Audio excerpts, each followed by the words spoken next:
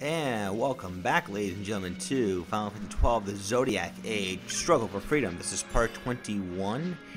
I did actually get an update, sometime after I did part 20, about a new patch. Apparently, I jumped way up from patch, I think 1.3 to 1.6. One thing you're going to notice right here is that this patch, the 1.6 patch, got rid of the quickening shortcuts. For all the characters here, so I believe you only gotta get your quickenings towards the end of their respective license boards. I don't necessarily know if it's going to affect if I can still use my quickening or not. I don't believe I can, because I believe right there, I believe in the menu. I wasn't quite paying attention. I'll try to go and look at it. I believe I'm just gonna pause the video actually for just a second here, if I could. Alright, I'm just basically waiting till next time I get into an encounter, so that way I can see for myself if I still have quickening option or not. 'Cause I know I had it on both here. Quickening techniques. And then, yeah, I'm still looking, ladies and gentlemen. I think I did catch a glimpse at it, and it does seem like that I don't have the quickening learned. I think what it may be, actually, now that I think about it, was that it may display I have a quickening bar, but I don't actually have the quickening learned anymore. At least not until I go back into the license board and relearn it, I suppose. I don't think it'll have a significant impact on my gameplay overall.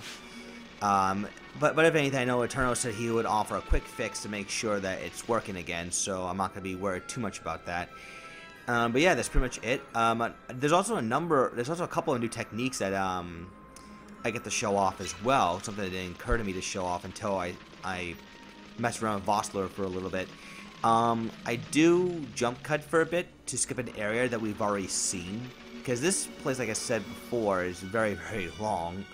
I know going back into the Zertanian caverns is a bit of a ways, because you've already seen this before, but there's one thing I do show off, actually, that you can find that is actually kind of important, at least in terms of item hunting, that you can find. Like I got the wind helmet for Balthier, which is nice. You know, having auto float, being able to skip traps can be pretty nice. Speaking of that, I've heard that in the changes, I think one of the changes was that guest characters are immune to traps, which is actually pretty interesting in this case.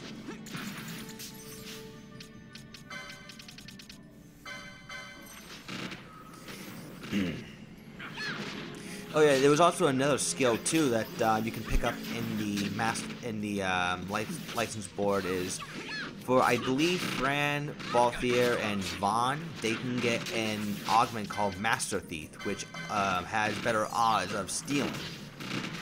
Which I'm assuming means you got rid of the Thief Gloves entirely, or is the Thief Gloves still in there, and that with the Thief Gloves and Master Thief combined, you're guaranteed to steal. You're guaranteed to steal, I think, even the rarest of items. If that's the case, then it does make item hunting a lot more convenient, I think, anyways, when it comes to stealing. Partially the reason why I'm pausing a bit was because I noticed when I was recording, I do experience some raindrops once in a while, and I'm just trying not to move as much to make sure that I'm recording this with OBS. It's the best way for me to record Steam games anyway, or any other games in general. That can go beyond just an emulator. Yeah, I'm doing that because of excuse me, my laptop could handle it at times. It's just that once in a while, I'm not sure if it's because of my CPU overclocking or whatever else is going on. But it does tend to drop frame rate once in a while, which does affect the video quality a little bit. So I'm trying to negate that as best I can by simply just staying still and just let the frame rate pick up again, back to its proper 30 frames per second, which is how I am recording this. I know it could run 60 frames per second. The only thing is that my laptop isn't that strong to handle a 60 frame per second game while recording. I would need like a supercomputer, like a really pimped out gaming computer to do that. Something that will cost like maybe $1,500 or something to get, which I don't have the money for right now. So I'm gonna have to settle with what I got. Oh yeah, but I am playing this on a PS4 controller though. One cool thing about Steam is that it can pick up on basically any third-party controller, as well as any licensed controller. I'm using a licensed, an actual official PS4 controller for this. I'm just getting used to the buttons again, because my Logitech controller, while similar to the PS4 controller, I just felt like I changed it up a bit just to give myself a bit more of an authentic feel for it. Yeah, that treasure right over there is something I actually go ahead and grab, which is Sight Unseen. What that does is, if you're under the blind status, I believe what that does is it allows you to do extra damage while you're blinded. So in that sense, you can let yourself get blinded, and you can just use Sight Unseen to deal extra damage. Although I don't necessarily know the gambit that can just auto-trigger it instead of having you manually just do it yourself. That'll be something I'll have to experiment with very shortly. Oh yeah, and Vossler, I think, has a couple of new techniques I can show off here. Just don't remember when I get to it. I get to it right here, actually. We got Blitz, and I think now he also has Soul Eater. So Soul Eater can do 1.4 times more damage to an enemy, but consumes HP. So it's like a darkness type move, and Blitz is just like an AoE attack. I think Soul Eater and Blitz are weapon-based, though, I want to say. Which is why Boss was doing pretty low damage. Or to just the Spirit Tongues, which is high defense in general. I mean, then again, this is technically a more difficult area, so I can see why I'm doing less damage. So we're checking the map again to see how much further I need to go, so I decided to say, fuck it, and flee.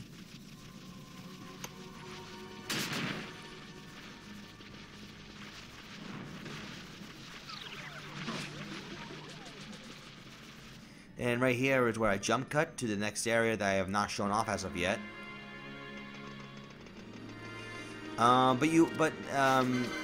It's just that what's frustrating about this area, not frustrating, I think rather dull about this area, I should say, is that you are seeing a lot of the same enemies over and over. I mean, on the one hand, I guess if you want to start a chain up, you can most certainly do that. It's actually one of the better places to start a chain, but this particular chain, though, all you're going to be getting is just Earthstones and maybe occasional items here and there, which honestly I don't think is really that worth it. At least starting a chain again with the skeletons at the Lushu mines earlier would have been reasonable enough, because bone fragments actually sell for quite a bit. I mean, obviously there would be much better loot for you to hunt down for later, but I'm talking about like early on. It won't be too bad.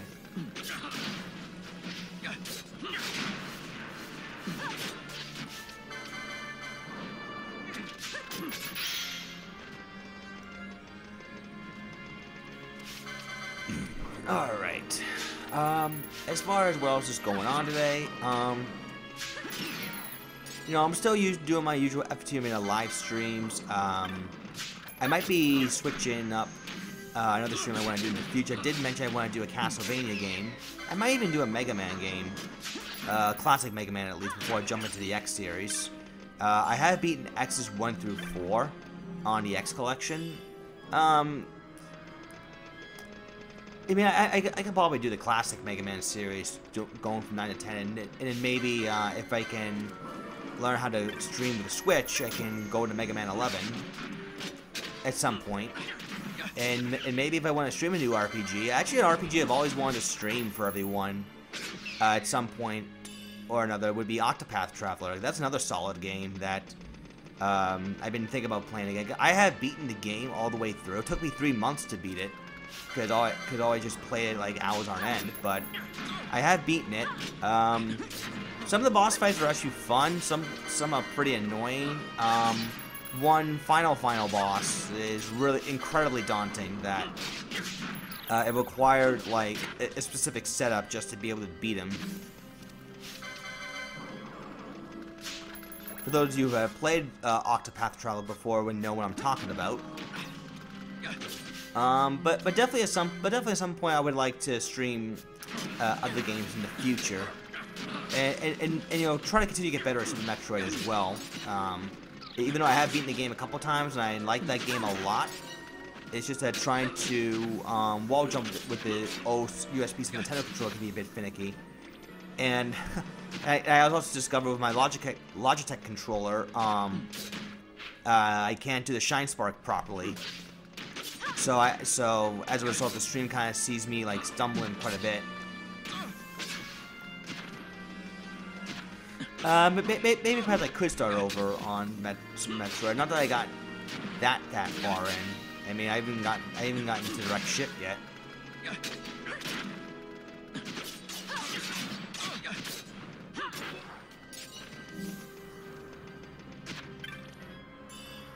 And I would try to see if I can take down Kraid a lot faster than I did. Well, I mean, I still took Kraid down pretty fast. But I'm gonna try to see if I can take him down just as fast, not get faster at it. I'll have to figure all that out. Well, once I get some practice in, of course. But anyways, yeah, pretty much other than that, I did get the new Resident Evil 2 remake. I'm gonna try that out as of today. I'm gonna do this first, but I've also been busy looking around for other full-time job opportunities. I mean, I'm still working with Amazon as a part-timer, but been focusing on like interviews and such. That's another thing that's been taking up quite a bit of my time as well. Because sometimes finding a full-time job, especially one you're gonna like, it's not gonna be as easy as it sounds. But that's all real life stuff anyways, and you know, once again, I'm just standing around only because frame rate issues. I'm not sure what causes it. I'm not sure if it's because of again, my computer being overclocked, or maybe it's just the emulation. Because I'm playing this off Steam, of course. I'm not sure the emulation sometimes causes the frame rate to drop a little bit while I'm recording, because the enemies appearing so much on the screen. But it only seems to lag for just a few seconds, and I think that won't. It's not plaguing my playthrough that much, thankfully. It just happens to creep up once in a while. And thank God I found myself a save crystal. I've been needing that. Not only that, but an item shop where I can actually sell my stuff and stock up here. I'm trying to remember why I didn't leave this. Oh, I think I know why I left it in, because I think I get like a new achievement that I like to show off here. You'll see what that is once I start selling my items.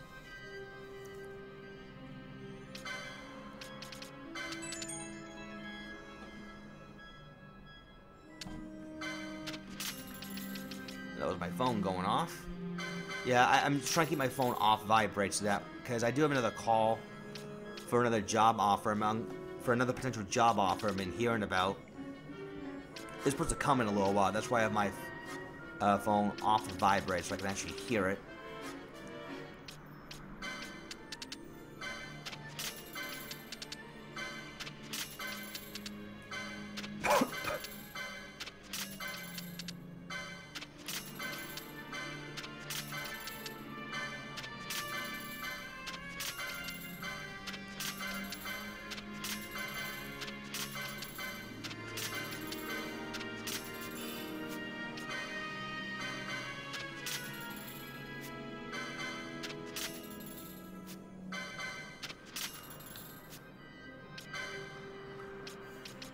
Yeah, we got a new gun for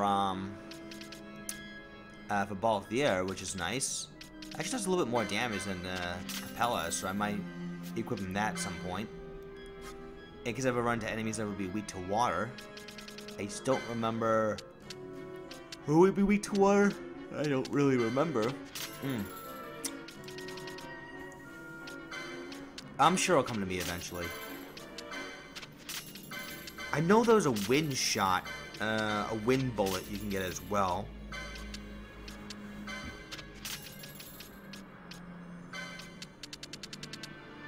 Going over stock on potions because potions will be my most important healing item at the moment. At least until I can get high potions, and then, yep, achievement unlocked. A privateer, yeah, privateer. There we go. That's the name of the achievement. Yeah, I know I didn't show off quite everything, but it's mostly the same, so I don't think you would need to see that. Okay, so we are finally at the Nam Yensa Sansi. The next couple parts will definitely cover this area. I don't think it's quite as big though. It will cover, the next couple parts will definitely cover that, as well as a hunt I did accept from a while back that will definitely be following up on.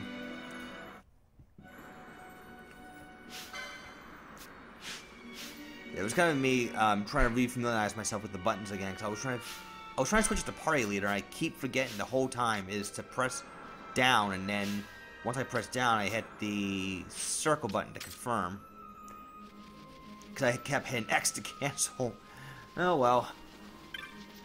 Oh well, I figured it out eventually. Plus, I don't think it really took that long to figure out.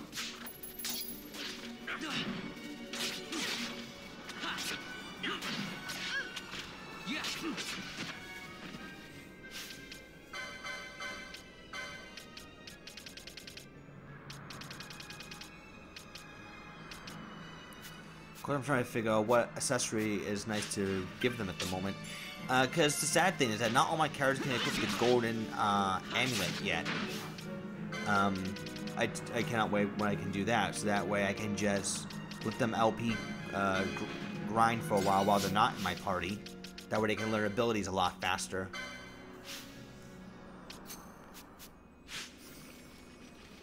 Oh yeah, the other item I got a few minutes ago I didn't mention was the turtle shell choker. Basically what that does is it converts MP cost to money for using spells. So instead of, let's say, casting Cura, instead of costing 26 MP, it'll cost me 26 gil. Or is it 260? I'm not sure how that works. I'm not sure if it just does it by times 10 or if it just times 1 the amount you normally would, just to kind of balance it out. Although, if it is just 26 gil just to cast Cura, that'd be really nice. But it's only good if you're filthy rich, in that you have a lot of money to blow. But that's what I think, anyways. For me, I'm not. Oh man, sorry, I woke up from a nap before I recorded the part earlier, then decided to take a nap. So I was just feeling a bit tired. I woke up from the nap just a few minutes ago. I think I may or may not use a turtle shell choker, only because money is pretty important for me in this playthrough, and I definitely need money to restock on items and such. Unless I know a really, really good grinding spot, then I'm probably not gonna use that accessory anytime soon. And I've also read a comment from someone that that the shield Dramane, that shield that I mentioned before, has got incredibly nerfed to the point where it now offers, I think, little to no evasion and halves all elements. You can get that via Bazaar instead of instead of doing some convoluted RNG manipulation thing. Halves all elements. I guess if you don't care about evasion and you're already gonna take less hits to begin with, that could be okay. But I would imagine that shield is going to see. Oh my god, I'm sorry, I'm just really tired. I can imagine that shield is going to be less significantly useful than it was in the original version.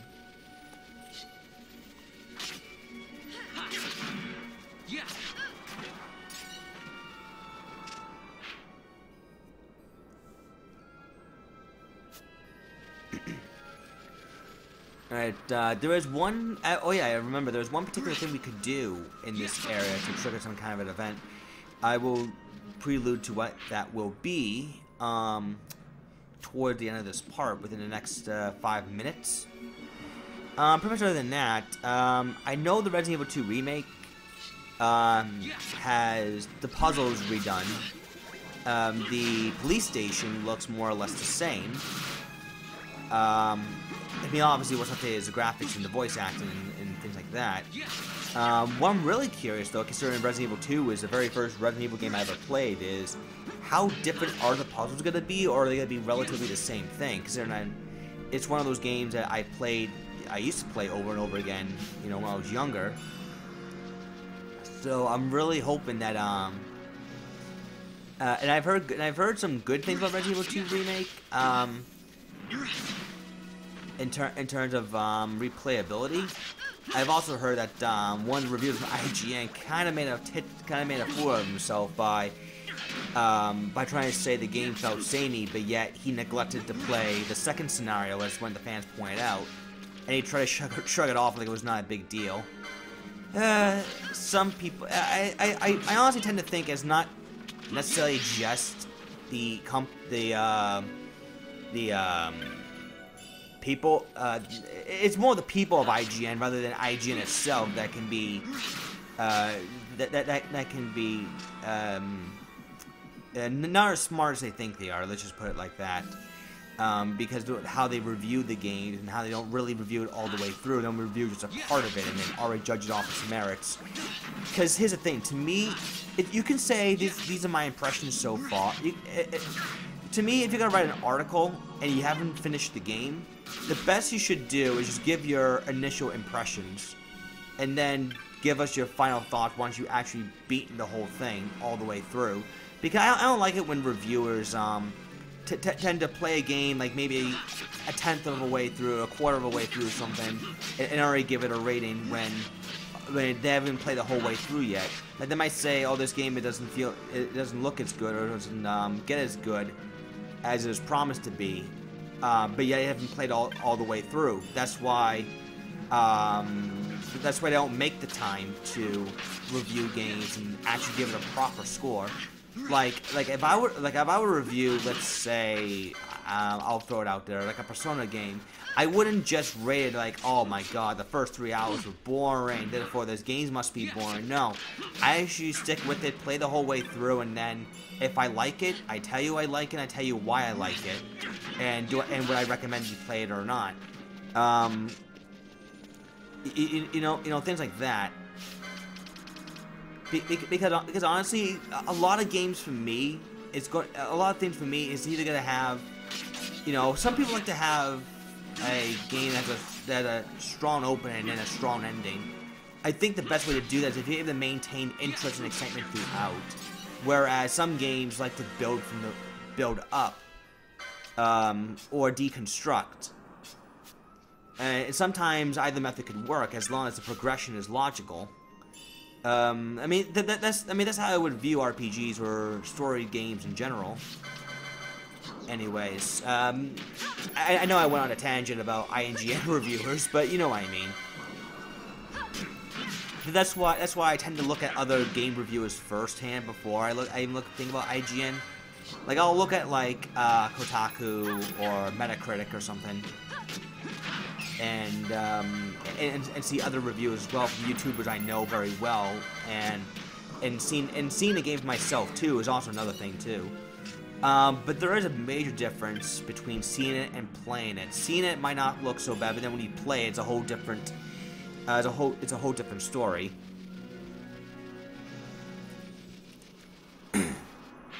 But alright, anyways, I think we're near the end of the part, and this is the it's kind of like a side quest in a way. I just go back through here for 1 second because I kind of want to establish the pathway. Because you know how the question mark and now it has the name of the next area next time you go back through. Yeah, I just want to get that done. There's a side quest you can do. We can help out the the Yuratan Yensa, where they have to take down a huge creature that's been has been, you know, attacking them.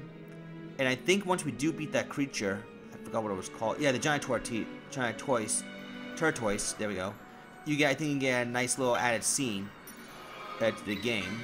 But we will go over that next time. Next time on Final Fantasy 12, Zodiac Age Struggle for Freedom. Till then, thanks for watching.